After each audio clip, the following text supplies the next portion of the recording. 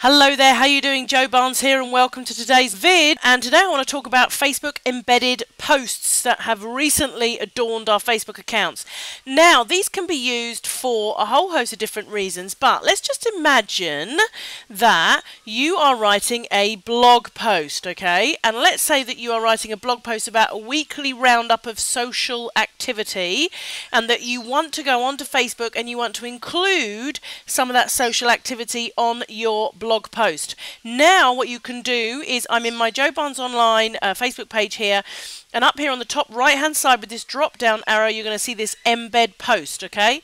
So I click on embed post and this is what it's going to look like, and this is the code it gives me, and I simply grab that piece of code and I copy that and I come back to my post. I make sure I'm in the text section, okay, because obviously if I put it in visual then all it's going to do is actually show the piece of code. So I make sure I'm in the text and I put that piece of code there.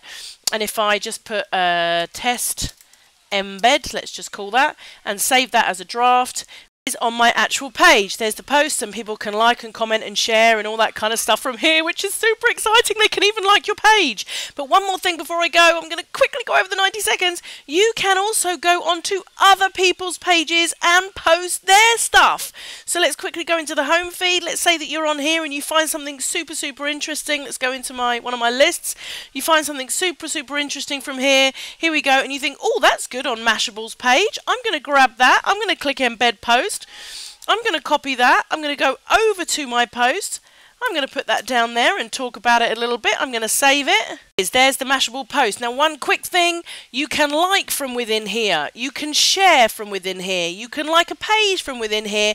But the minute you hit comment, you are going to be sent straight back to Facebook. So there you go, ladies and gents. That's how to embed posts into your website from Facebook. Hope you enjoyed it. Speak soon.